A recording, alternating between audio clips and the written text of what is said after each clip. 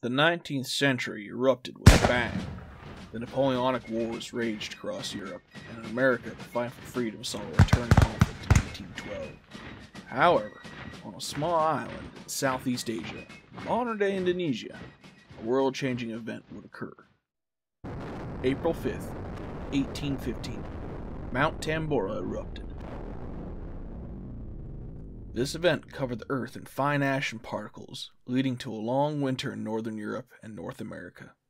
Due to the long winter and lack of summer, northern Europe suffered famine and disease, while in North America many Americans found themselves in harsh winter conditions and they froze to death. Amidst all the struggles of disease and famine, both areas were also recovering from financial hardships that were caused by lengthy wars. In the end, the winter of 1816 would drive America to expand and grow, while in the United Kingdom it caused several more years of famine, disease, and heartbreak, showing the policy that makes the disaster.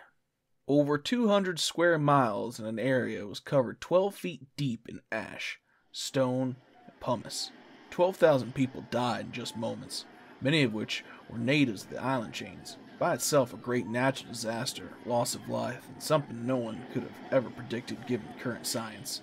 Yet the dying didn't stop there.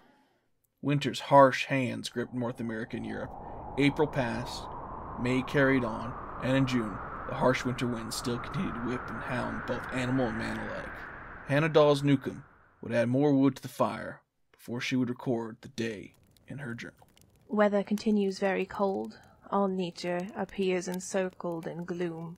Grass very thin. Corn so backwards it does not appear probably there will be food sufficient for man or beast. Our only hope arises from the promise of seed-time and harvest.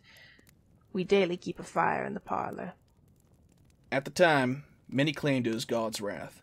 Historians over time have linked the events to the eruption, but also found its links to have effects over time. Scientists would write about Tambora, its mighty eruption, and how it embedded the atmosphere with sulfuric acid. This would create a shield around the world of sulfuric aerosols that would dilute the rays of light penetrating in our atmosphere. With historians and scientists working side by side, events from over 200 years ago are brought to light. What is sadly brought to light as well is reactions and actions of man during those harsh winters.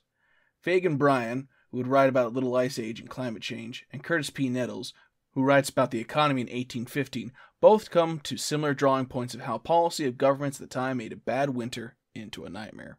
The UK was recovering from its costly wars in both North America and across Europe against Napoleon. In Ireland, due to British policies at the time that restricted what crops could be grown and what was permitted to be harvested and where it was to be shipped, saw famine rage across the country. Soon hordes of beggars would line the streets, and gutters would soon be filled with those who died from typhus. This sadly will only be a taste of the future famines to come 30 years later, due to the same policies created at this time, dooming Ireland to a horrid fate for decades to come. In America, there was suffering. However, there was a strong lack of government involvement. In a twist of fate, due to America being such a young country, and not fully developed, this placed the burden of success on the people and local government. Here, many would die due to harsh cold, but many more would travel west and south, expanding the growing country.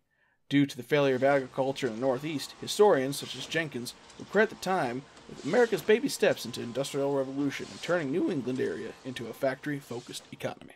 Overall, Northern Europe suffered famines and disease, while North America and many Americans found themselves in such harsh winter conditions they froze to death.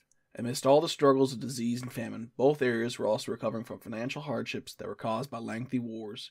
In the end, the winter of 1816 would drive America to expand and grow, while in the United Kingdom it caused several more years of famine and disease, showing that policy makes the disaster. The United States, still trying to identify itself after gaining its freedom and its revolution and establishing itself as a power in the West after the War of 1812, had little control over its people. The lack of policy and letting each citizen in a sense fend for themselves let a more natural and logical response to a harsh winter take effect. England was the flip coin of the United States, a country so immensely wealthy from its conquests and empires, rigid in an old doctrine and fixated on profit, it had ignored the human cost, turning what would have been a harsh winter to a horrid year and a worse following decades. The volcano is natural, politics and policies are not natural. The vast majority of death caused by famine and disease, human-made action.